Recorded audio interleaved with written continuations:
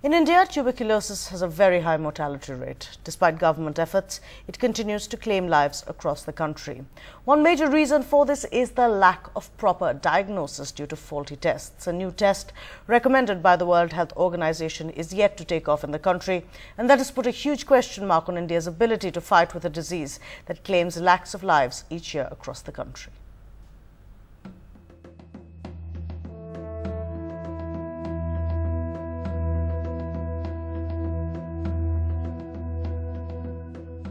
The TB time bomb is clicking. 2 deaths related to TB occur every 3 minutes in the country, which is now the TB capital of the world. Experts have stated the reliance on cheap and inadequate TB tests, resulting in inadequate treatment, also fueling resistance towards the disease. And yet, the government has still not managed to clear the one test recommended by the World Health Organization for tuberculosis testing. Last year, WHO recommended the Gene Expert test, capable of detecting tuberculosis within 2 hours of a patient visiting a doctor, but it is still being validated by the Health Ministry. The government says this is necessary to ensure the test meets all required norms set out by the government. Sources also point out how the test needs to be made cheaper for private hospitals so that the poor can benefit. Experts say these stumbling blocks need to be removed urgently. A test which has been endorsed by WHO, a test which is being used worldwide, a test which has shown its success all over. Why do we want? They've been evaluating for it for nearly 1 year now, and they say it will take maybe 1 year more to evaluate it.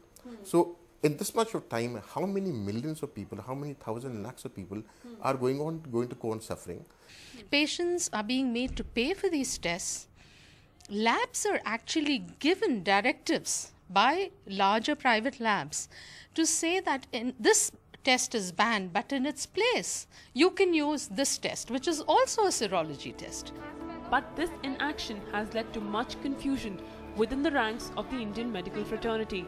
Till 2 years ago, as a first step to detect tuberculosis, many doctors across the country relied on a basic blood test that looked for antibodies in the blood for TB-causing bacteria.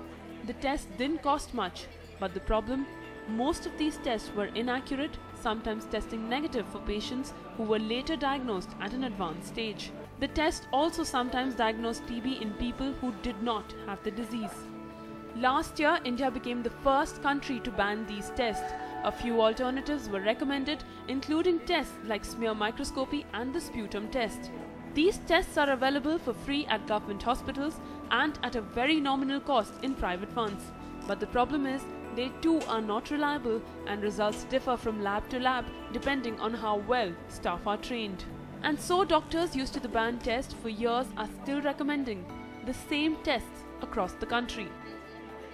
It's so vast country, it has been notified banned, it will be banned. India accounts for more than 21% of total tuberculosis cases across the world. A simple step like taking the correct test could go a long way in changing this. The question is, can the government do it? With Sonal Mehrotra in New Delhi, Vega Bakshi for NDTV.